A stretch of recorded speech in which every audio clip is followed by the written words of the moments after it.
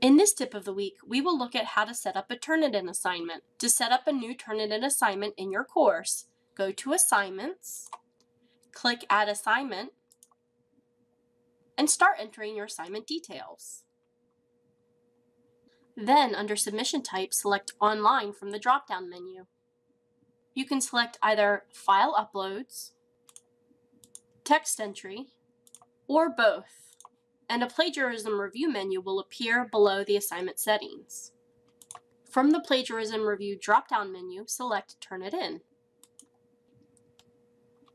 This will allow the Turnitin Settings menu to appear.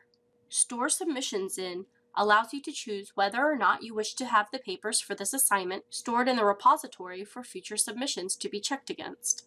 You may choose not to store the submitted papers, such as if the assignment is a draft version and you do not want the final paper to be compared against the draft version, resulting in a high similarity report. Compare Submissions Against allows you to select what content you want the student submission to be compared against. Similarity Report allows you to select options related to the similarity report feedback. You can choose elements you wish to exclude from the results, such as bibliographic materials or small sources. If you choose to exclude small sources, you can set a threshold word count to exclude, such as 2 or 3 words. If you choose to enable the Educational Testing Service ETS Handbook for grammar checking, then you can select the feedback you wish to automatically display for students when the similarity report is generated. You, or the student, can enable or disable any of the ETS feedback categories when viewing the results of the similarity report in Turnitin Feedback Studio, but this option allows you to set default results.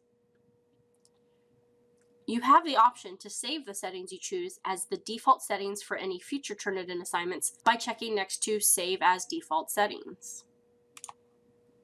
You can then decide when to show the originality report to students, either immediately upon submission, after the due date, after the assignment is graded, or you can choose to hide results from students altogether.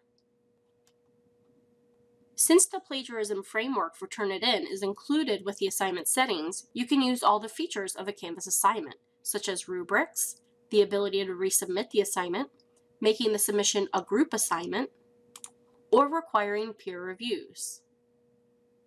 When you are done adding assignment details, press Save or Save and Publish to retain your changes. It is important for all faculty to include the Turnitin statement in their syllabus, even if the originality report is not shown to students. Students must agree to the Plagiarism End User License Agreement whether you choose to show the originality report to the students or not.